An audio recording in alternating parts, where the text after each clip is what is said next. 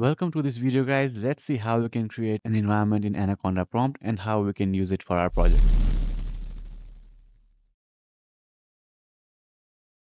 First, open your taskbar and type Anaconda Prompt and open this and your Anaconda Prompt will open.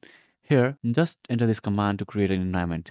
Conda create. Before that, pass this double dash name and then let's call it my env and hit enter. And this will create a new virtual environment. Now you can enter the same commands in command prompt and it will still work, and it will ask you, do you want to proceed? Press Y and hit enter.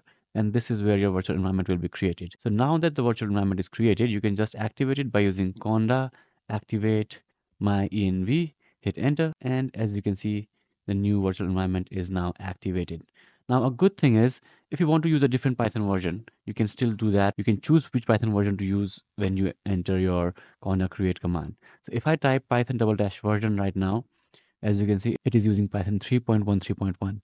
But if I want to use a different Python version, what I can do is I can just do Conda create -- name, the virtual environment name, my new venv, and then a Python version like this 3.10.